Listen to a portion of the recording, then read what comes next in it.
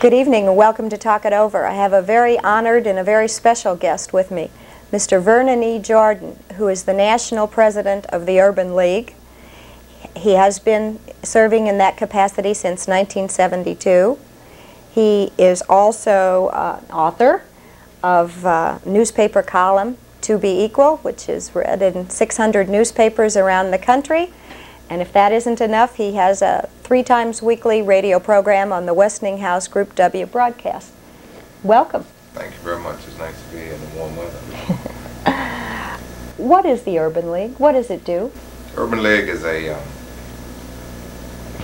civil rights, community-based service delivery agency. We've been in business since 1910, founded 1 year after our sister organization, the NAACP. We were both founded in New York. The Urban League came into being precisely to be of assistance in New York City and then in cities around the country to facilitate black people as they migrated to New York City, to the north, from plantations and rural areas in the south, and to assist them with the economic, social, and political adjustment to that new urban environment. In that 68-year period, we have been basically about 4 things: advocacy, the delivery of direct services, the bringing together of people, black and white, and rich and poor, and old and young, the public sector and the private sector, and also about the open, pluralistic, integrated society as being consistent with what we believe democracy to be all about. Following up on that last question, how do you feel about our integrated society? Are we an integrated society? Well, no, we're not an integrated society. We have made a faint effort at it. We now have, it seems to me, a body of law in which the integrated society can in fact take place. That has not happened. It is still a myth. It is not yet a reality. But it seems to me that that concept of the open, pluralistic, integrated society is consistent with the basic foundations of this country. What would have to happen in this country for you to say we now have an integrated society? Well, I think first of all we begin by eliminating all of the vestiges of racism in this society, by eliminating the attitudinal problem that the majority community has as relates to the minority community, the reaction, the sensory perceptions that are immediately come to fore by virtue of the presence of a black, and then to make our institutions void and free of the historic institutional racism that we all find ourselves victims of. We'll be right back with Mr. Vernon E. Jordan, President of the National Urban League. One of the things that comes to mind is President Carter's anti-inflation campaign, asking us all to tighten our belts, to hold everything down to 7%, no new government spending. How does that affect the black community? Well, it affects us disproportionately. We are already in a belt-tightening situation. We're already in a depressed, recessionary situation. And to ask those at the bottom of the heap, those who on the margins of the society to bear any further burden, it seems to me, is not to understand the historic neglect that black people, Hispanics, and other minorities have suffered in this society. I am basically in agreement with the voluntary aspect of the President's inflationary program. As it relates to government spending, I'm disappointed that in his effort to check inflation, that he does not equate the problem of inflation with the problem of unemployment. I think that the problems are not mutually exclusive. I think that they twin concerns. We've seen in this country double-digit inflation and double-digit unemployment. We've also seen a reduction in inflation and a reduction in unemployment. I think that what we have to have in this society is a full employment economy. Everybody working at a decent job at a decent wage, rather than the traditional uses of economic restraint, tight money, cutbacks on government spending, raising of the interest rates. That is asking those who already bear a disproportionate burden in our economy to bear even more. There's a notion that the economy is going into recession, and black people really have not recovered from the recession that we had several years ago. What figure inflation would be acceptable to you if we could have full employment to go with it? Oh, I think that that's a difficult question to ask as to what figure would be acceptable. I want as little inflation as possible, because ultimately inflation is a negative for everybody in the society.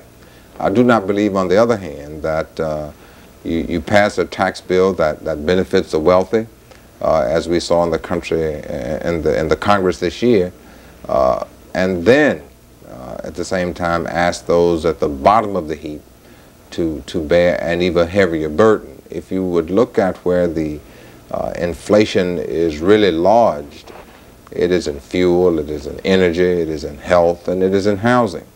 Those are essentials where poor people have no choice. They have no margin. You cannot decide not to buy food this week as opposed to not going to ski this week. Poor people do not have that option. They have to keep warm, they have to eat, they have to have a roof over their heads. And that's the problem. I do not believe that you can ask black people and poor people to bear that burden. There is another problem that few people realize as relates to this situation as it relates to government spending, and that is that what we have in America right now in the black community, to the extent that we have a middle class, it is a public sector middle class. We've not really pierced the corporate veil in the private sector to the point that is where most of us are in the middle class. Most of us are teachers, and we work in the post office, and we work in state, local, and federal governmental jobs. So when you're talking about cutting government spending, you're actually getting at the heart of what little middle class advance we have in fact made. What impact has the affirmative action programs had in bringing the black middle class into managerial positions? Oh, well, it's clearly had a positive effect. It's had a lasting effect. If you look at exempt employees in most companies today, the range is about 3%. 10 years ago, or 15 years ago, it was minus 3%. So that is clearly a progressive area. On the other hand, given the interpretations now that many people are making of the Baca decision, those who have never done anything about affirmative action, those who see no affirmative responsibility of affirmative action, have seized upon Baca to continue to do nothing. Others who made some progressive moves have seized upon the ambiguities of Baca to slow down what little progress they were making. I happen to believe that the Baca decision was not a defeat for the black community. By the same token, it was not an overwhelming victory for blacks, Hispanics, women, or other poor people. It did, on the other hand, reaffirm the notion that affirmative action is deeply embedded in the fabric of our law, and the court did not overturn that. Speaking of affirmative action and women, one frequently hears the comment among feminists, and particularly black feminists, that the black man is interested in job equality insofar as it relates to him, but as far as it relates to women and black women, once he's got his handle on society. Yeah, I don't know what black feminists you've been talking to, but I've not heard that contention. There is some problem. not sufficiently documented to be specific about it, about the extent to which the white feminist movement itself is in fact exclusionary, and because exclusionary of black feminists or both black men and black women, and white women who have never been in the labor market, who are now 40 years old and are weary of taking the kids to school. The kids have gone off to school, given the educational skills, they're coming back into the market. There is some evidence that that is displacing both black men and black women, given the nature of racism in our society. That's a general statement. I do not have data yet to back it up. I think there is probably some validity to that. I want to ask you about another minority group. Recently, we've seen figures put out that the Hispanic minority, very shortly, say 5 years, will be the largest minority in this country. A minority that has not had the leadership that you in the black community have had. Whitney Young, Martin Luther King. There are no big names like that in the Hispanic movement. What will that do to the Urban League, and what will that do to the black minority movement? Oh, I do not see the growing numbers of Hispanics in America having a negative impact on the needs and aspirations of blacks. I think that it will indeed enhance the need to all minorities in our society. That there are some differences as it relates to the Hispanic community and the black community. One is that Hispanics have never been designated as black or colored. They've been always included, as I understand it, and the overall white population figures. That's a big difference. The other difference is that the institutional fabric of the Hispanic community does not have the history, does not have the development, doesn't have the financial base that is present in the black community. There is no NAACP that's almost 70 years old, or no Urban League that's 69 years old, or 100 black colleges that are 100 years old, or 100 Hispanic colleges. But that institutional development will come.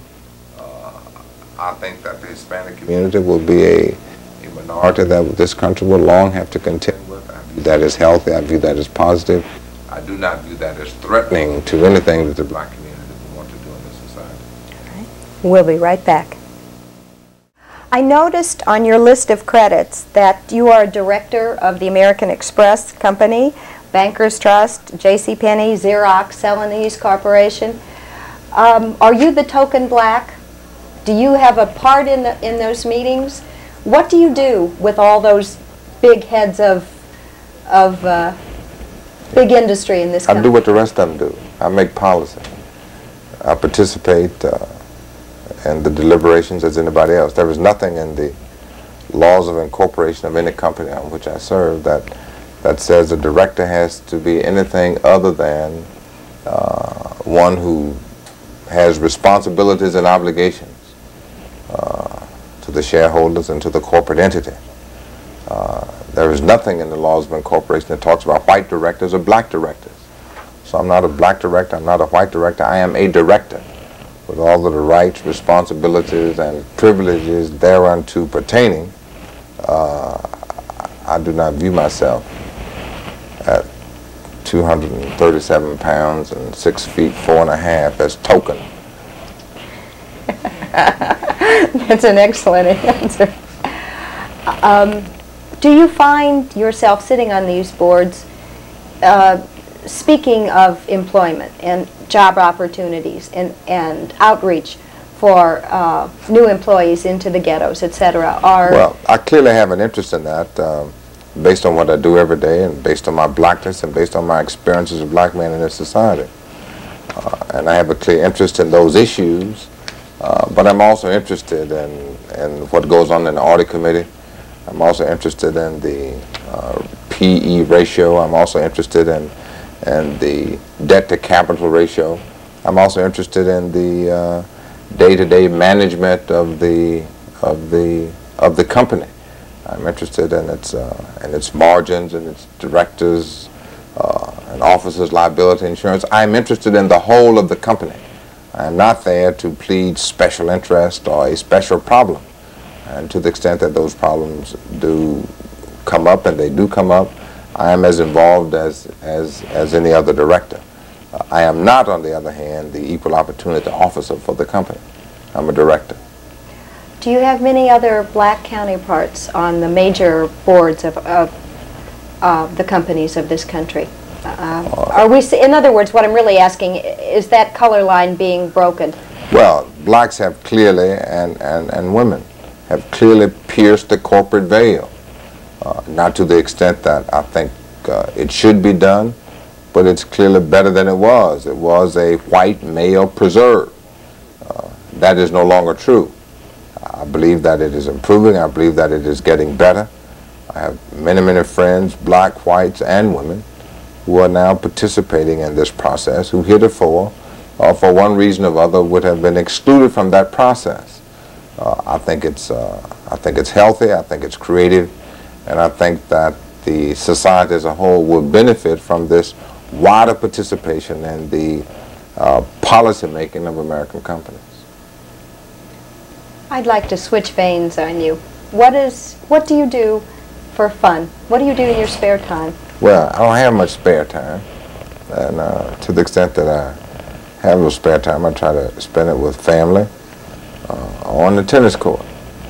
But my hobby is working, so that's what I do most of the time. You're one of those American workaholics, eh? Well, I like working. We have 2 minutes left, and I would like to ask you what your dream for America is. Well, my dream for America is the ultimate realization in my lifetime, tomorrow, tonight, of a society free of historic notions about people based on color, a society free of continuous disadvantage based on race, a society that allows a person to move and to have his being and to realize his dreams without the boundaries and without the circumventions of race as a factor. My hope is for the ultimate realization of the open, pluralistic, integrated society where a man is a man, a woman is a woman, based on the very best that they have in them.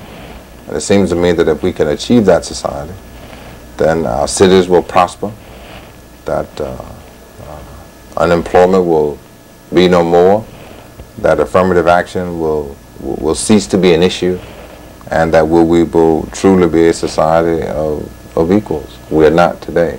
How old are your children? I have a daughter who is 19 years old, a sophomore at the University of Pennsylvania, studying communications.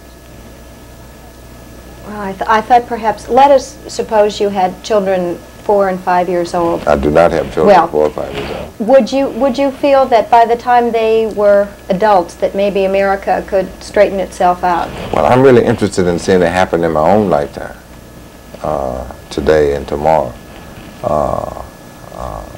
I've seen America change. I participated in some of that change. It is clearly not the society that I grew up in Atlanta, Georgia. Many years ago, having witnessed and experienced and been a part of the change, I have some confidence that we will continue to change, and hopefully for the better. Thank you very much. We've been talking with Mr. Vernon E. Jordan, who is the National President of the Urban League and a leader of our country. Thank you for being with me. Thank you.